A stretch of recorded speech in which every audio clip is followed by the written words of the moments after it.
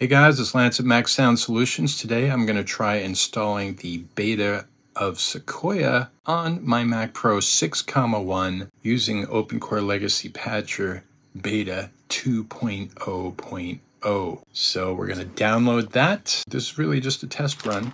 And the first real release of Sequoia will be released by Apple on September 16th to all users. But seeing as this is the final version of the beta, I thought I'd give it a test run. And this video is sponsored by iTechguy, AI Tech Advisor for iDevices. This is an app that you use like ChatGPT, where you ask questions about your Mac, and it will use AI and search the internet to get you the best possible answer to help you with your tech question about your Mac. And they have given me a free OLED Steam Deck to give away to one lucky subscriber. And all you have to do is leave a review on the Apple App Store. It takes a couple of days for it to show up. And once it does, take a screenshot of that, email it to me at macsoundsolutions@gmail.com, and you will be in the running to win the OLED Steam Deck, which I will be announcing in my very next video, probably next week. I was away in the UK and we didn't get that many reviews from the last video, so they asked me if I'd do one more video about it, and I said sure, why not? So we will announce the winner of the OLED Steam Deck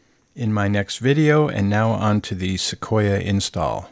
So I downloaded the pre-release of Opencore 2.0.0. So both of these things are in beta. I wouldn't recommend doing this on a production computer, something you use every day for work. I happen to have a few test units lying around, so I thought the Mac Pro 6,1 would be a good one to try. And I previously had Sonoma installed on my Mac Pro 6,1. So once it's downloaded, we're going to run Opencore Legacy Patcher, and we're going to put in our username and password, and then it's going to install additional components. So we're going to wait for that to finish. And of course, you want to be using a wired keyboard and a wired mouse. You don't want to be using Bluetooth, and you should be connected via Ethernet because you may lose functionality of your Bluetooth and your Wi-Fi. Not sure about that yet, but usually that's the case. And sorry, I should have done a screen capture of all of this instead of using my phone. Next step is to create a Mac OS installer. So we're going to click on that, and as you can see, there is the Sequoia beta installer to download. So we're going to download it, and of course, you need to be on Opencore Legacy Patcher 2.0.0. You do not want to be using an older version, 1.5.0, to do this install. You have to be using the latest 2.0.0, which should be getting released to the public very soon. So we're going to skip ahead and just let this finish downloading. So now that the download is finished, Opencore Legacy Patcher is going to ask you, do you want to create a Mac OS installer? And we're going to click on yes. And we're going to click install Mac OS beta, which selects the one that we downloaded into our applications folder. That's where the installer went. And now it's going to say select USB drive you want to erase. So we're going to be installing this onto the thumb drive, and this was a previous thumb drive that had Sonoma and Opencore Legacy Patcher 1.5.0. When I did that install, now I'm going to be completely wiping it to copy Sequoia onto the thumb drive. So we're going to select disk 2, Patriot memory, 63 gigs. It's a 64 gig USB thumb drive. And we're going to click on that. It's going to say, are you sure you want to completely erase it? And yes, we do. And so now what it's doing, it is building the Mac OS installer to make it bootable from the thumb drive. So it's transferring that 14 gig file from our applications folder onto the thumb drive, making it a bootable install so that we can then also build our Opencore Legacy Patcher and then do the install of Sequoia. So we'll let this run and we'll jump forward. Okay, so now it's finished creating the installer, and it now asks us if we would like to continue and install Opencore to this disk, meaning the thumb drive. And the answer is yes. So now it's building Opencore, and it asks us, do we want to install the Opencore configuration to disk? And we say yes. And we're going to select, very important, the thumb drive, not our boot drive. So you can see the EFI, it's very small, 209 megabytes. It mounted it on the desktop onto the right there. You could see it mount, and now we're installing Opencore. And now, this is very important, this is the blessing part. If you're familiar with Martin Lowe's Opencore package, this is where we bless Opencore, and it will not work without blessing it. So we have to reboot and hold down the Option key. So this is what we're going to see after we reboot, and we want to select the orange drive, the EFI boot.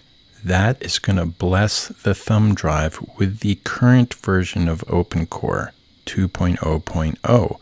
The other drive that you see, the EFI, that's the internal drive in the Mac Pro that has my old version of Opencore. So don't get confused. You want to select the thumb drive, not your internal SSD, to bless the new version of Opencore, which we have installed onto the thumb drive. You can just leave the old drive alone. So use your arrow keys on your keyboard to move away from the install macOS beta and select and hit enter on the USB EFI boot. And the computer will now reboot. So what's interesting to me after I rebooted is it went into recovery mode. And there is the macOS installer. So I'm not quite sure why or how that happened. I just held down, after doing the hold down the option on the EFI, I just restarted the Mac.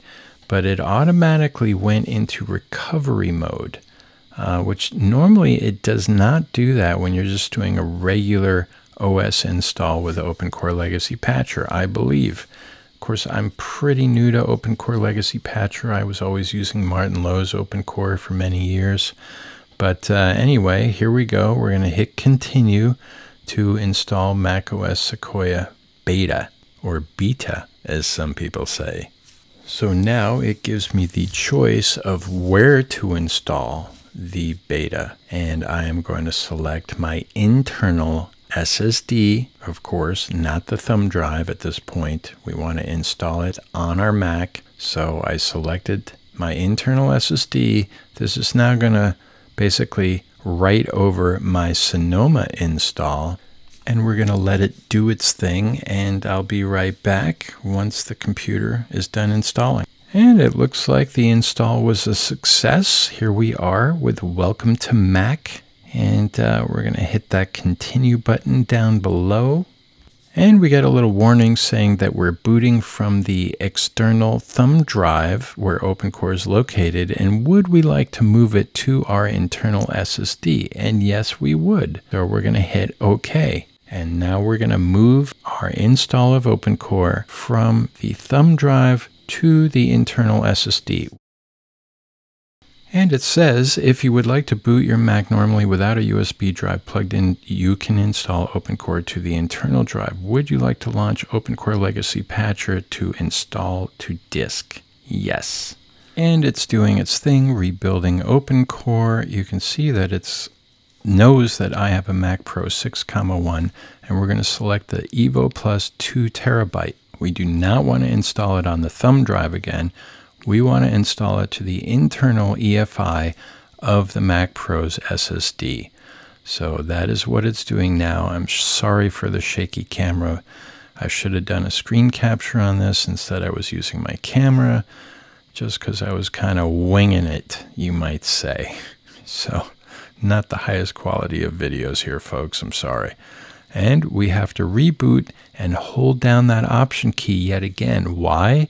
Because we are now re-blessing Opencore to tell the computer this is where it's located now. So we're going to reboot, holding down the Option key, and now instead of selecting the USB drive as the EFI to bless, we're going to be selecting the internal SSD of the Mac Pro, and this is the last thing we have to do.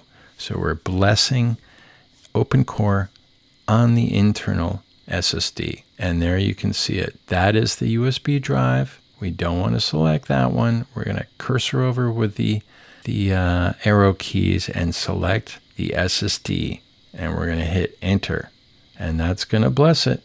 And then the computer is going to reboot one more time, and once it's done doing that, we're going to select Macintosh HD, and we're going to boot into that, and bingo, Bob's your uncle. We are now running Sequoia on my Mac Pro 6,1, and I will be installing it on my Mac Pro 5,1, so stay tuned for that. The process should be pretty much the same, and please subscribe to my channel. Give me that thumbs up. I know this video was kind of sloppy, but it's late, and I just kind of threw it together quickly. We're running Sequoia on a Mac Pro 6,1. And hats off to the Opencore Legacy team. They just keep the old Macs going, don't they? It's really an incredible feat. And there is a donation button on their site, and I highly recommend donating if you're using Opencore Legacy Patcher to keep your old Mac Pro alive and up to date. Thanks for watching, and we'll see you in the next one.